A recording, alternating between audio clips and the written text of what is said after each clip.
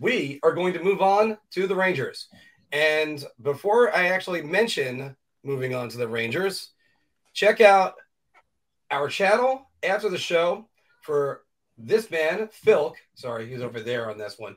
Philk's good, bad, and ugly game reviews. And in case of Philk isn't doing a broadcast, always check our Facebook page, our group page, because Philk will have it on there in written form as well.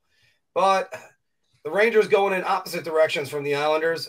They beat the injury-riddled / COVID-riddled Islanders on Wednesday night. And then in the Thanksgiving showdown, they beat the Bruins 5-2. Artemi Panarin game-winning goal, and Julien Gauthier 2 assists. The Rangers right now sit in third place, 13-4-3. You got to ask this question, and it sounds weird for me to even ask this right now, Phil. Are the Rangers becoming an elite team? I'm going to hold off on saying elite because that implies that they're really, really up at the top. I think they're playing a good stretch of hockey right now. I think a lot of pieces are coming together. You're starting to see someone like Julien Gauthier turn the corner. I think his last game against Boston was the best game of his entire career. He absolutely powered through Jakob Zboril to make that play to Alexis Lafreniere for his goal. He was all over the place. He was a force at both ends along the boards. That line's been great, that third line of Chytil, Lafreniere, and Gauthier. 3 former first-round picks all playing together. I mean, that goes to show you what happens when you can properly utilize talent. Hi, David Quinn. Too bad you couldn't do so. Goodbye. But, yeah, you know what? Gerard Gallant's pressing the right buttons, too. That's another thing that I'm starting to see. He's made adjustments in these games. And you saw it against Toronto. The passing, the execution in that game for the first 2 periods was just bad. And then he made an adjustment in the third period, and they came out like a house of fire and almost won that game. And then almost tied it, I should say. And then the game against Boston, because I'll try to keep this short, but the game against Boston, they definitely came out. And after that second goal, it was the shift right after the Rangers took over the game after that goal. From that shift forward, they owned that game.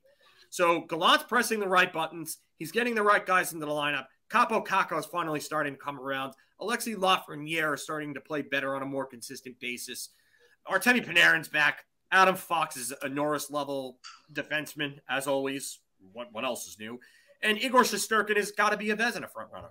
So, I mean, a lot of the things are going right for this team. I would just pump the brakes on elite. I think that they need to play some better teams, which they've shown that they can do, and that's something that's impressed me. While they've played down to the bad teams, they've played up to the good ones. And the game against Boston was proof of that. The games against Toronto, they beat Florida.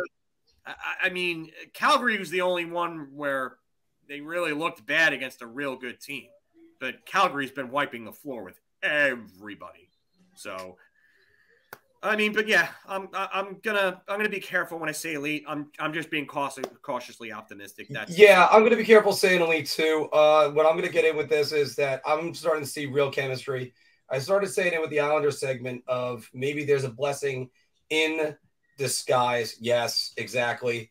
Yes, Lucas. Yes. Maybe there's a blessing in disguise that Sammy Blais went down. Not that I wanted him to go down or anything. Or, I mean, I certainly hope he's going to make a full recovery and be back on the Rangers next year. But it inserted Julien Gauthier, and Gauthier has played his best hockey as a New York Ranger right now. Absolutely. And it seems like he's a better fit.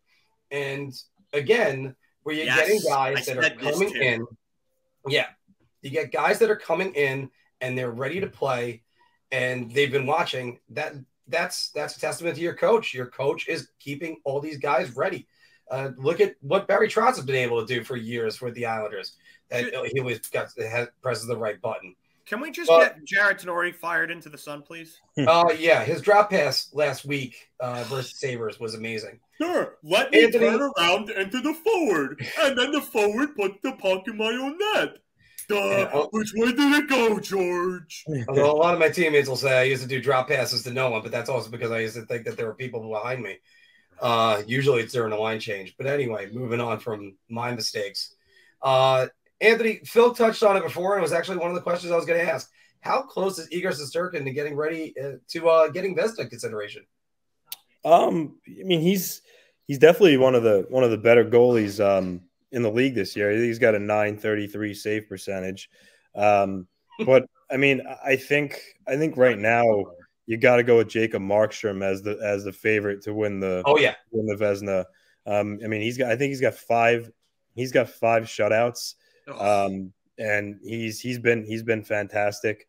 And I honestly, I can't even see him saying this name, because when he was drafted by the Stars years back, and nothing really developed, I thought Jack Campbell was going to be a nobody. But I mean, you can't deny his statistics on a Maple Leafs team that's really not known to be good defensively. I think he's got a save percentage that's around 9. Like around 946 and a 164 GAA. Unreal. All right. Yeah. I thought it was around there, 945, 946.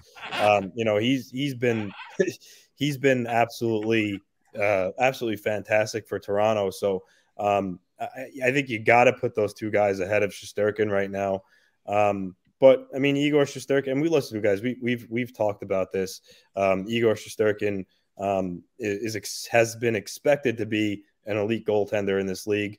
And I think he's definitely going to win a Vezina, or couple in his career. But as of right now, this moment, sure, things could change, and Campbell and Markstrom could falter, and Shesterkin could be consistent the rest of the year, and he can get votes. But right now, I would say you got to go with Markstrom and Campbell. And just because they're always tied with each other, don't forget, Ilya Sorokin's got a .928 save percentage, so a couple less percentage points than Shesterkin on a bad Islander team. So, those two guys are always going to be close to each other. So, but I'll say this real quick. If it's not for the fact that Calgary and Toronto are playing better as a team than the Rangers, I would give it to Shesterkin. I know I'm biased, but Shesterkin is playing behind a worser team than those two, and he's got comparable numbers. If Sorokin's Islanders were above 500 and they were close to a playoff spot right now, I would put him right in the conversation, because he's been phenomenal. That game against Pittsburgh, if it wasn't for him, Pittsburgh could have blown the Islanders out of the water. They could have absolutely blown them out of their own building. But Ilya Sorokin said no, and he said, I'm going to win this game, and he fell that short. So I got to say, between Shesterkin and Sorokin have been more impressive than the other two, if you ask me. I know the numbers are gaudy on Markstrom, but I think the other two have been more impressive. You can, you could definitely make those case, and you also too, you got to give some props to Sergei Bobrovsky. He's had a decent bounce back season. Yeah, but he also another one. He plays probably behind the best team in the league. Right now.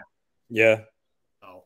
I'll say this: 3 things. One, first, if you have a microphone, you should probably put it in front of you before you start your podcast.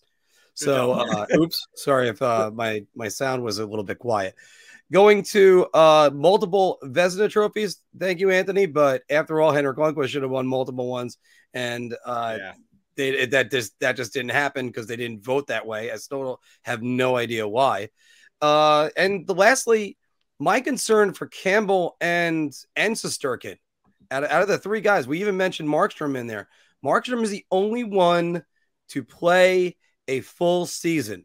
Campbell is topped out at 29 games. Shesterkin is topped out, I think, at 15 to 20. I actually forgot to look up his numbers. But you're talking about guys, when you throw a full workload on them, I always call this the Yaroslav Halak rule, because Yaroslav Halak broke down as the seasons went on. It wasn't until he had a career high in games when he played his first year with the Islanders that actually he was okay. But you throw more games at the guy, he breaks down. And I get worried about goalies that have not had a full season. That's where I get worried. And it happens a lot. And you know what? I can't believe I'm going to say his name because of how he played in the playoffs, but you got to give him his due. Folk was giving him some props on Twitter the other day during the game. But Tristan Jarry's got a .938 save percentage, and his goals against is a 1 point. I forget the exact number, 5.8 maybe, or something along those lines. He's been really good too. So you got to give him a lot of credit. All credit to Jocelyn Thibault. I mean, Tristan Jarry. Like, seriously, he's got the worst glove I've ever seen. And it's only going to be a matter of time until people exploit it again. Or maybe when he gets back in the playoffs, he'll put money on the offensive team and get an assist in a Game 5 overtime winner. What goalie ever throws the puck through the middle of the ice in overtime? Anyway. Yeah, you know what? The past is a past there, but I tell you right now, the mother load of all redemption towards this season is probably Tristan Jarry's. He has bounced back, and he's a big part. 2 reasons for Pittsburgh's success. We'll get to the other one later on, but Tristan Jarry is one of the big 2. So, I mean, and look, maybe he'll convert me into a believer. And maybe I'll just say good regular season goaltender, bad in the playoffs. But, I mean, it's going to be a while until I predict Pittsburgh to win a playoff series again, especially if he's the lead dog. Okay, everybody, what do you think about the Rangers? Are they an elite team in the making or an elite team right now? Igor Shesterkin, is he going to be a Vezina finalist? Throw it all down in the comments below. Don't forget to like, share, and subscribe. And once again, tonight after the game, that man over there will be doing a good, bad, and the ugly. And hopefully I'll be able to tune in myself and watch that. All right. We are going to do a bar talk segment as soon as I can knock off that. All right.